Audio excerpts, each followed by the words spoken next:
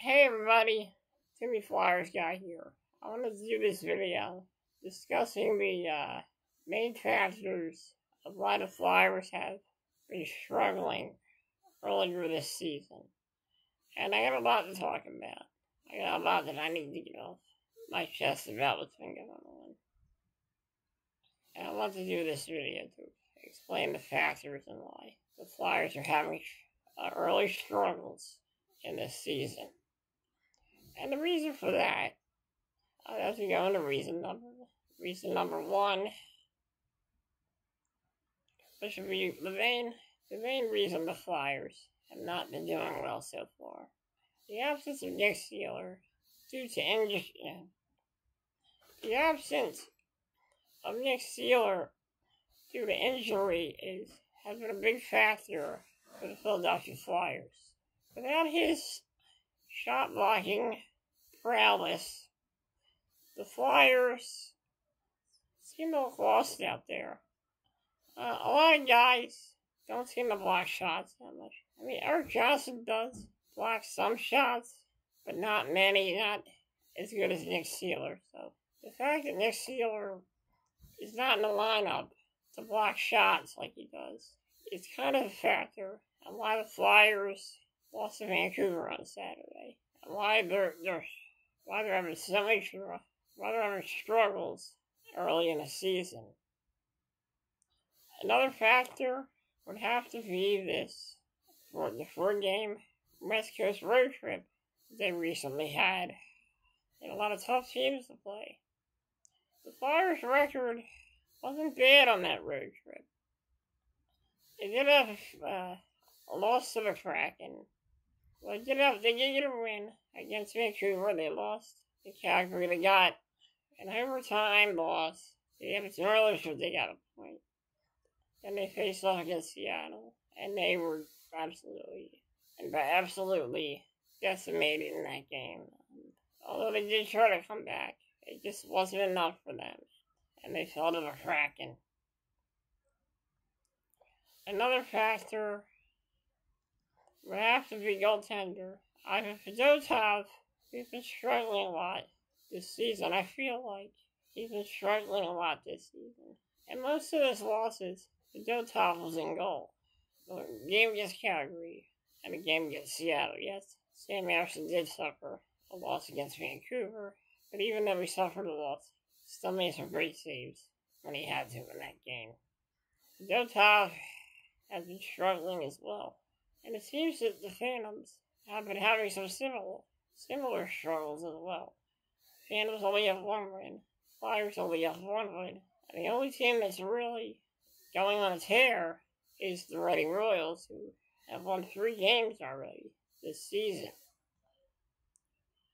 Which kind of worries a lot of people, and that's another factor. Another factor would have to be, I think that's all the factors I can really think of as those two. And it seems to be affecting the organization, as well as the Flyers and the Lehigh Valley Phantoms. In a way, it's been affecting this team a lot. And should I worry? No, I shouldn't worry, because it is early in the season, and nobody should worry right now, because it's still pretty early to determine what this team is capable of. On the radio station, during the pregame, when they lost to Vancouver on 97.5, they said, it is a little too early to start worrying, because they don't truly know what kind of team this Flyers team is yet. And you can't really determine that early in the season. You gotta see what happens going forward. And I have to say that I'm not gonna worry about this. And no Flyers fan should have to worry about this. This is something that the Flyers are going through. They're going through struggles. They got 2 rookies on this team. They're entirely new to this team. They're good, but they're new to this team. And they have not quite learned the structure of this hockey team yet. I know Mishov has gotten it slightly, Luchenko still needs some work getting the system. We shouldn't worry about this. You know what? I'm not gonna worry about this because I am a Flyers fan, and no matter what happens, I'm not gonna sit here and worry about it. I'm not gonna sit here and get mad and say something on Twitter that I can't take back. I'm not gonna do that because I'm not gonna give up on this team. I'm not a coward. I'm not gonna walk away like a coward with his tail between his legs. It's not how I operate anymore. I'm tired of this. I'm not running away anymore. I need to stand up and be a man. We all need to do that. Not just a man, but a grown-up as well, as an adult, whether it be a man or a woman. And I'm just saying, Flyers fans, we need to stay calm. We need to stay patient. Technically, we are still in a rebuild, and it's still going to take some time for this team to really sizzle. And it's going to take some time. But I'm sure we have a good coach that can work this out. He can help these guys get better. The power play actually looks pretty decent this year, except for the game on Saturday where the Flyers failed to cash in on any of their power plays. But I'm just saying, we shouldn't give up on this hockey team. It's too early to really worry about this team.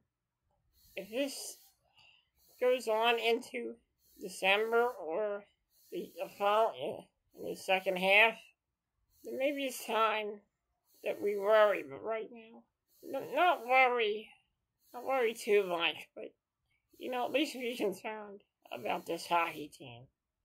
In my heart, I still believe that this team can turn it around. I really do. I believe it because this team has been through so much. We know what they're capable of, and we know what they can do. I'm not going to worry about it. I predicted this team is going to go on a tear in the next few games. It's going to start tomorrow night when they face off against the Washington Capitals. It's not going to be easy, but I'm hoping, I'm predicting the Flyers will go on a tear at some time. I could be wrong. If I'm wrong, I apologize. But if I'm right, then woohoo. This team is, I think this team is on its way to turn things around this Tuesday. And that's all I gotta say about that.